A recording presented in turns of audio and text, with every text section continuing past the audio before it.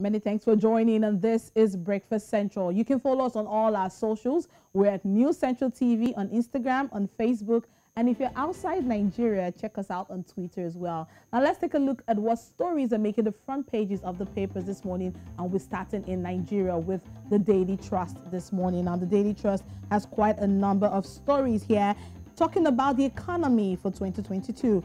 5 bills that will shape the economy this year. That's what they're saying. With a rider that says new laws to replace archaic provisions in Customs Act, others.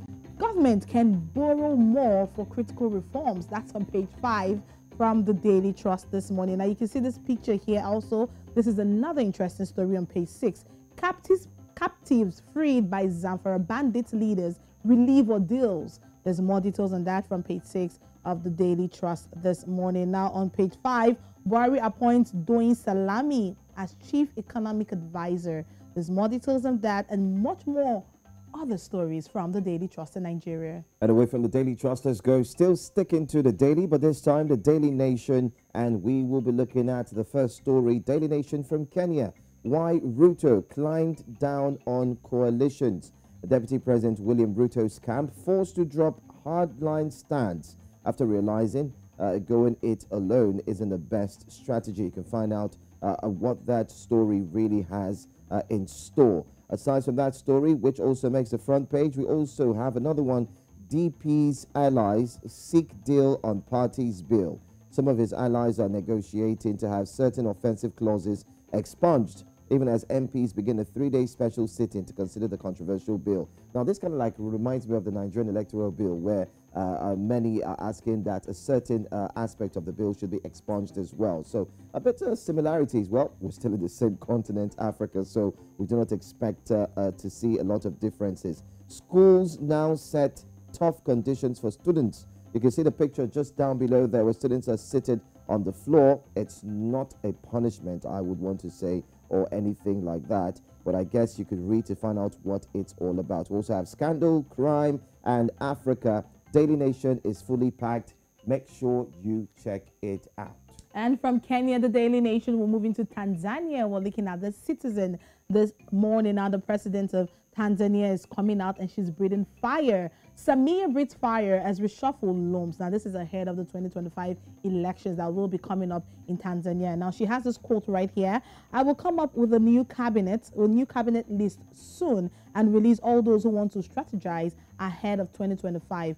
I want to remain with people who are focused on delivering, end of quote. But there's more details on that on page 2 of the Citizen. Now, the people of Tanzania might be happy because it seems they might be starting the new year on a very high note. Fuel prices down marginally. It says here, it's on page 3. You can see the cars there. A liter of petrol will cost between 4 shillings and 35 shillings less. That's what it says. You can also get more stories on that, but that's a good one when it talks about fuel prices down marginally. There's more on that from page 3 of the Citizens.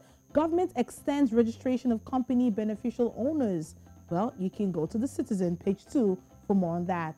Anyway, from the Citizen, let's take you straight to Uganda, where we have the new vision.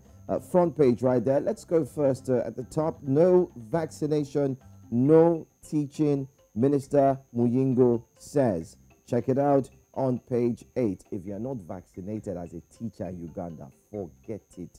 You are not going to step your foot into the classroom. Talk less of teaching the students as well. We're ready to pay. We are ready to pay, says National Social Security Fund. Page 7 has that story. And Museveni signs NSSF bill. What next? Big question. But you can find that same man just at the bottom page right there, making the front page indeed, where he's taking the booster jab. And you can see he's all relaxed, calm, unlike some governors who might be shouting and crying even before they feel that penetration of the needle. In the meantime, don't forget, we also have other stories. Army, 68,000 veterans to undergo fresh verification. That's true. Are there ghost workers in the Army? That story is also here and in the New Vision, page 6. And I'll take one more, just one last one, and that's got to do with transport. Operators meet Minister over fares. Page 5 has got that story. So that's all we have for you on the front pages of the papers this morning on a very, very beautiful Wednesday morning. Time for us to bring to you the top stories right here on Breakfast.